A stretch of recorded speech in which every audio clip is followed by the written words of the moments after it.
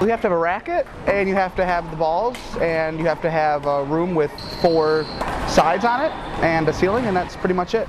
It was free as long as you belong to this club, the Ray Meyer Center. It's free. So when I was like 4 or 5, my family belonged to a YMCA, and I used to go in there and play with my dad and my brother all the time.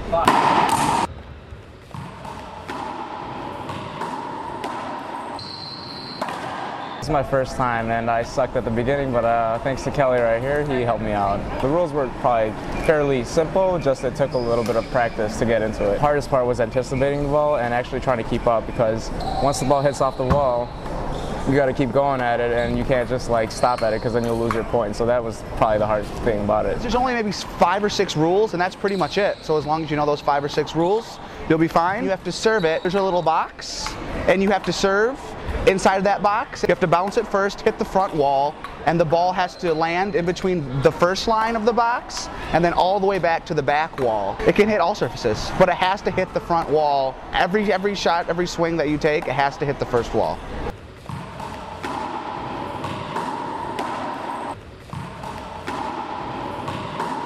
Swinging the racket I missed a couple of times, but because I couldn't feel the ball. So that's not the part. The part is the cardio part, where you have to like keep up with it. That's the hard part. It's like soccer. You can't just stop unless like the whistle is blown, you know what I mean, or the point is scored. But so I would say first start something slow, maybe like, you know, play some basketball, or maybe like run a little bit so you get a little more like active and have like a good cardio respiratory system. I wouldn't recommend it with somebody that has like knee problems, because there's a lot of weight shifting, ankle problems as well, because otherwise you're going to blow out a knee or sprain an ankle. I don't think there is an age limit. I've seen guys out here 75 years old playing racquetball, and I've seen kids like 4 or 5 years old. So as long as they can hold the racket and run around, I think that's the minimum age requirement, and as long as they're in okay physical condition, you can play up to time you die.